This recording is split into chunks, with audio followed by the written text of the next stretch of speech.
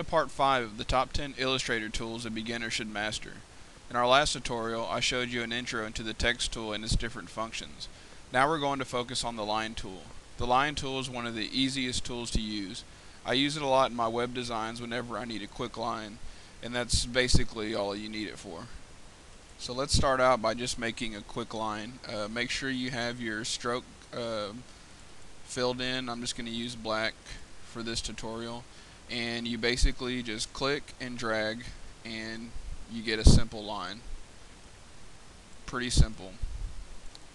And another way to do this is if you just click once, you can add you can enter its length, and you can also set its angle in degrees. So let's say you need a 45 degree, and there you go. It's pretty simple. Now you can also do this with the pen tool, but if you want a straight line across, you can just click, shift, and hold. So you can do this with either the pen tool or the line tool, but sometimes I just use the line tool to make it easy. And again, you can change the color of these lines, so I'll select these three and make these lines red. And I'll select, holding shift down, you can select other lines, and then we'll make these, let's just make these blue. So it's pretty simple. Alright, let's move on to the next tool. Let's go ahead and clear our artboard, and let's go ahead and get a black stroke again.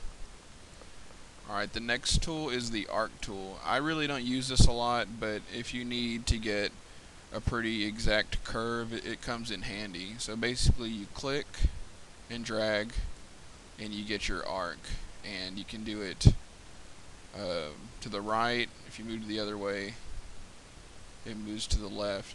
Now there's some settings you can put on this. If you click, you can see we have length of the x-axis, and this is how long it will be on its x-axis. Let's make it 100 pixels. There's the length of its y-axis, which is up and down. Let's make it let's just keep it even and do 100 pixels. And we'll go ahead and keep it open because it gives you an option to close it, but that'll basically give it a square where it closes the 2 points. So we'll go ahead and keep it open. And the slope, this makes it either concave or convex. Concave, it's going to be pointing outwards, and convex, it's going to be, I'm sure everyone knows the definition of these two, so I don't have to go into any detail. But it's pretty good to leave it around -35. It's pretty decent, and it automatically makes your arc. And another way you can do this is if you click and hold and keep it held down, you can press the up arrow and the down arrow, and you can manipulate how the curve looks. So we'll go ahead and make a simple shape here.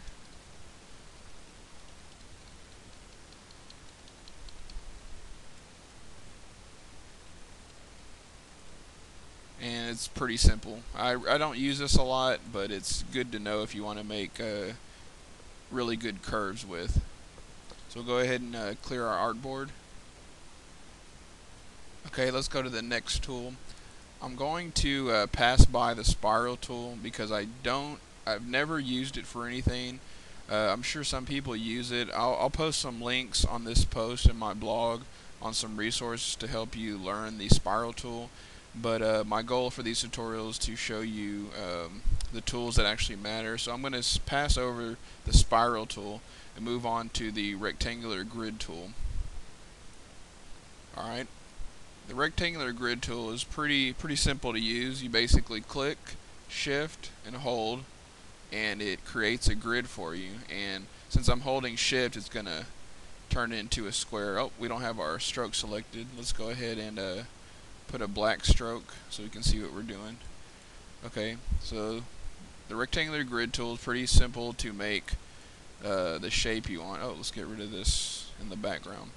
Alright, now you see the sections are even squares.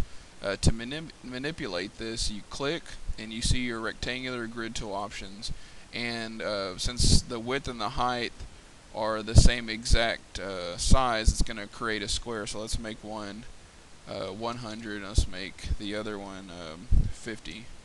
Horizontal dividers, it's your sections going horizontal.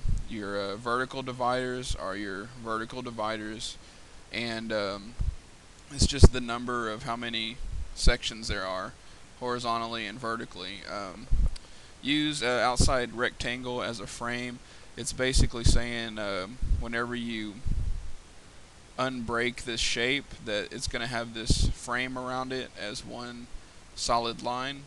Fill grid. You can use it to fill in the grid with whatever color you want. I don't really see a need for this, so I'm going to leave it unchecked. So we'll go ahead and OK this, and as you can see, it made, let's put a black stroke on this, it made our rectangular grid to the settings that we set it as. Now you're wondering what the rectangular grid is good for. It's good for setting up objects that you need to be in a grid, and if you're in web design, most of your layouts are going to be designed according to the grid model. So this is good to set it on a layer and lock it and draw over it so you can keep all your elements in a grid. You can right click on these shapes and ungroup, and it'll ungroup the shape, and you can take elements away. Like say we have a if this were a web page, we would have a header here, right? And then we have a middle area for our content, and we can take away these other sections, and that's what you would use the grid for. You can use it for any other functions you want it to, like if you want to draw something that needs to be precise in how it's laid out. Like I'll give you an example.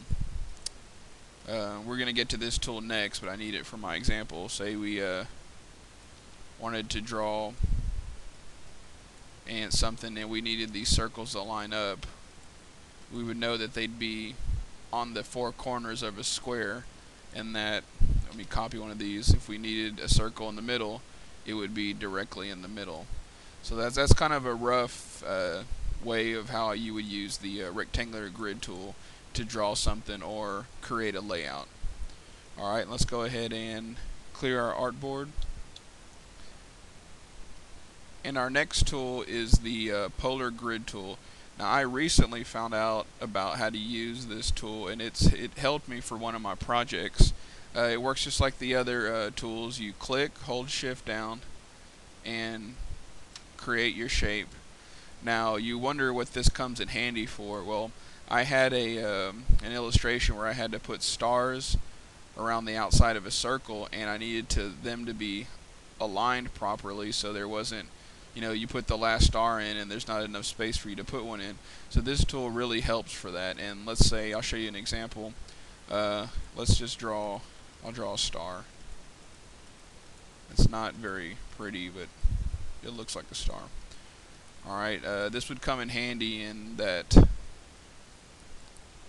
I can put a star on the end of that line, and I'll copy and paste another star, put another star here, and I'll just attach them to the ends of these lines.